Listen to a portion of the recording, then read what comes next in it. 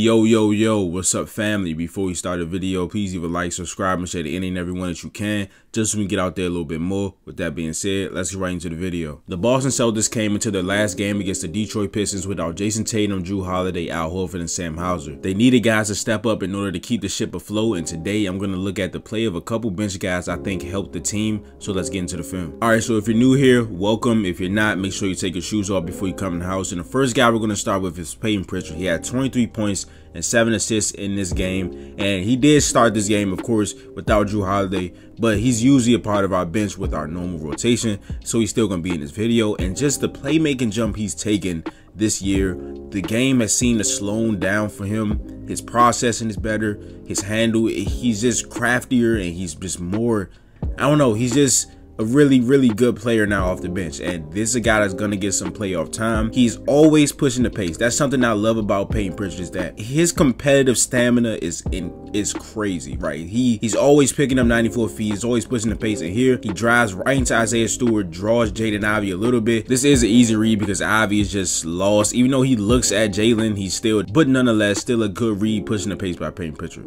And Pritchard is just a really smart player. He played a lot in college. You know, he's very experienced. He came into the league as a seasoned guard, and for somebody that's about 6'2", he plays bigger than his size suggests because he's always using his shoulder. He's always slowing down. He's always trying to create angles, and he uses his body really well. So here, he's probing off the pick and roll.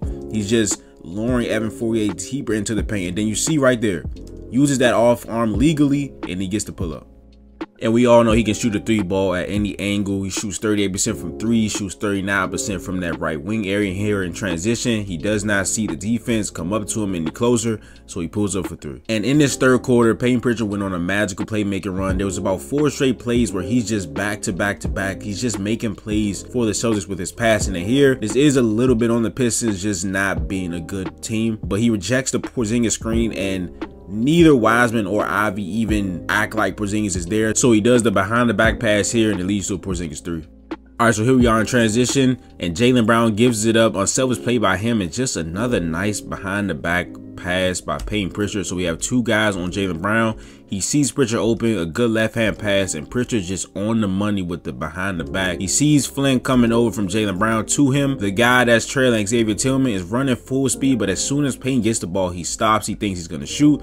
A little deception there, and X gets the layup. Alright, so this is just a perfect example of Payton Pritchard using his craft to get where he wants and to get his teammates open shot, like this corner 3 from speed. So here, I'm guessing that Flynn is expecting Pritchard to use the screen. He rejects it and he takes off, right? So now he has Ivey who picks up on him. He uses the Euro step, he hits Ivey to jump, and here number 18 initially does a great job of taking away his first read, which is the corner, right? So he sees Pritchard, he sees Ivey helps, and he slides over to the corner. But what Payton Pritchard does is, again, he just uses his craft. He uses the movement of the ball, and then he's looking at Tillman the first time. So now this guy is very confused. He has 2 guys to check, and Pritchard, using his craft and the movement of the ball and the no-look pass, gets Fia wide open 3. And Pritchard had a lot of other shots in this game. He was just getting things really easy. He took what the game gave him, and here is a deep 3 over James Wiseman late in the game. And next up is Kornet, who had a really good game. He only had 4 points, but he had 10 rebounds, 6 of them were offensive. He had 2 steals and he had 3 blocks, and he was a +9 at 26 minutes. And Luke is really becoming a real lob threat on this team. So here, he's a guy that is great to do dribble handoffs with. He's a good passer. He knows how to screen, and he gets out of those roles well enough to get the lobs, and Jaylen Brown hits him in for a lob. And something that was really encouraging in this game is Luke going up against a stronger front court like Isaiah Stewart and Jalen Duren. He not only held his own, but he won the matchup as far as the physicality, right? The offensive rebounds. And here, he just blocks Jalen Duren, one of his 3 blocks. And something that people have said about Luke is that sometimes when he goes up against a more physical guy, it can kind of take him off his game, and he's not playing his size because he's not the most physical big in the world. But it was really encouraging to see him go at Jalen Duren and Isaiah Stewart and beat them at their own game, which is physicality. And I bet you did not have this in your bucket list to see on Celtics film, Luke Kornet's gravity as a roller. So he sets the screen, and watch how he rolls hard. Look at Isaiah Stewart. He's worried about Luke Kornet. So now that gives Kristaps Porzingis an open three, and of course he knocks it down. And again, he was really on the glass in this game. 10 rebounds in 26 minutes, 6 of them were offensive. It didn't matter who's in the game, Durant, Stewart, or Wiseman, and he gives the Celtics a second opportunity. And again, his activity on the offensive glass, 2 tap-ins and the basketball guards reward him. It was just really good to see Luke use his physicality and some of his touch and his finesse in his game. His energy was rewarded by this bucket. And this was one of the more impressive plays to me. James Wiseman, who has been playing solidly of late, is a guy that is more athletic than Luke, and he just goes up really strong here. But Luke impacting the shot, sends it back, but Isaiah Stewart ends up getting a layup. But just a great block by Luke again, and he just played really aggressive in this game, and I loved it. And again, here he is on the dribble handoffs. He rolls, and here again, Derek White shoots, and the activity on the boards, tapping it up, getting the Celtics another opportunity, catches the ball, he swings it out to Springer, who then gets fouled on the drive.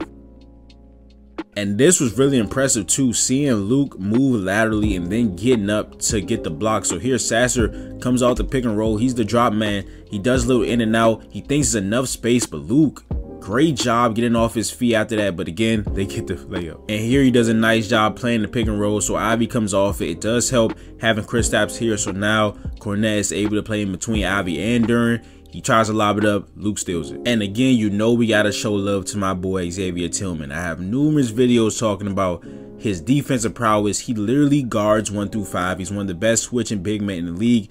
And it's just amazing to watch him move laterally because of his body type. And you've seen him run in a straight line. He's not super fast, but laterally, his movements, he just knows how to guard. And here on Evan Fournier, he switches on to him, and he's again above the 3-point line. He jumps out on guys when he switches them. He gets the block here. And here he switched on to Malachi Flynn, who's a lot quicker than him. It doesn't matter. The first crossover, nope, doesn't work. First crossover doesn't work. He reaches at it. Second crossover, nope, doesn't work. He loses the ball. And then the possession is finished by Payton Pritchard playing good defense to end the shot clock. And then here again, being able to guard 1 through 5. He comes off the corner because he sees Durant slip into the paint, bangs his body. He doesn't let him get the layup, and we get the ball. And if you saw my last vid about him being a chess piece on the defensive side of the ball, it's everything is the versatility plus the steals/deflections. He is towards the top of the league in steals and deflections per 75 possessions. And here he gets one there, almost saves it. They get the ball back, but then he gets another deflection along with his feet at the end. And then here again, switched on to Malachi Flynn. He rejects the screen. Tillman is quick enough laterally to get there before he does. And then he's also super strong and he uses his hands well, and he does it legally, right? So he's putting his hands on him to turn the drive. He's taking away his quickness. He's sliding his feet, and he can test a layup. And then here he's on Flynn again. Flynn drives, tried to use the behind the back dribble to no avail. Tillman blocks it. And last but not least is Jaden Springer. I want to start off by saying that he has a ways to go to even sniffing being a rotational piece for the Celtics, like an actual rotational piece. But when you trade for a guy that's probably going to be your 11th or 12th man, you want to see traits. And Jaden Springer, athletically, defensively, and hustle-wise, he plays the game the right way. He's hard-nosed. Those are the traits that you can objectively see when you watch him that made Brad Stevens trade for him. There's something there that they can mold. And if he ever is able to hit an outside shot, this is a guy that can really play in this league. And here, he gets on the floor, he gets the Celtics another possession. White gets a wide open 3, but he just misses it. And here, the hustle. The Celtics, I have the best offensive rebound and bench unit I've ever seen. O'Shea, that's what he specializes in. He comes in the game and he crashes the offensive boards. He gets 2 or 3 every game, no matter how long he's in. O'Shea did not get his own tab today. Sorry, O'Shea, I still love you, brother. But again, Jaden and O'Shea just fighting. They didn't score here, but the hustle you gotta love as a coach. And here, the athleticism, the lateral quickness, and the POA defense. Here, he's pressuring that half court. That's gonna be a theme in some of these clips. He's always up on the guy. He's not letting them get into screens easily. And here, and he kind of reminds me of like a sticky slot corner, right? He's on him, screen navigation the first time. He gets hit by the flip by Durant, but he gets under it and he forces Sasser to pass it, and a miss by Durant. And here a shot goes up by Payton, and again, hustle, athleticism, and he can't shoot threes yet at all, right? But this shot in the lane, I've seen him hit a couple times, right? He gets the offensive rebound. He can make this shot in the lane. He takes it a lot, so I'm expecting him to hit that shot. And then on the other end, again, the first time I seen him play, I tweeted out that Jaden Springer is an athletic wrecking ball. That was the only thing I could say at that time. And here you see him helps his Celtics teammates, but he gets the 2-hand block on Sasser, and he forced the miss. Again, you want to see traits. What can this player bring if he can put it all together? At the very least, you've seen athleticism in the way he plays hard every time. Porzingis challenges the first shot. He comes from the backside and smacks Wiseman's shot, and he forced the miss. Again, POA defense, pressuring Sasser at half court, not allowing him to get into the pick and rolls easy. Here, he rejects the screen the first time. Jaden beats him to the spot, forces him to do a spin move, and then Sasser tries to play hide and go seek under the Wiseman screen to no avail. Springer stays on him, and he forces a pass out to the wing. And then again, athleticism, shot goes up. He's jumping up, trying to get the offensive rebound over James Wiseman. He gets it, he's aggressive, snatches it away, and gets the pass to Speed for the three. And then in transition, he is a really good passer, and jump passes seem to be something that he's good at because, again, his athleticism, he's able to get up with the hang time, jumps past Sasser, goes into Ivy, and he dumps it off to Jordan Walsh for the dunk. Here, shot goes up. O'Shea and Walsh do the dirty work, and here's that shot I was talking about. That one dribble, pull up in the lane, that fader, he has that shot. And then lastly, another jump pass. The camera angle doesn't really show it as it should, but you can clearly see here, he gets the spin move. Sasser almost fell on that, but he gets the spin move and he's in the air, right? Athleticism, hang time, and he's able to pass out to Payton Pritchard for the three, gets the assist. But that is the video. Again, if you enjoyed it, please leave a like, subscribe, and share to any and everyone that you can, just so we can get out there a little bit more. And I'll see you guys in the next video. But this is Nick. Peace.